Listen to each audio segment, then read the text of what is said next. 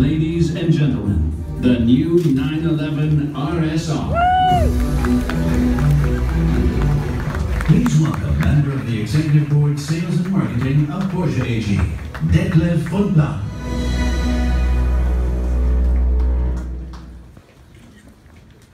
Good morning, everyone. How do you like my company car? Just kidding. But wow, what an awesome new race car. Ladies and gentlemen, this is our new and latest fighting machine. You know, when the current 911 RSR arrived in 2013, it won all three of the world's most important endurance racing classics: Le Mans, Daytona, Sebring, in its first season, while on its way to 21 victories worldwide in a little over 3.5 years.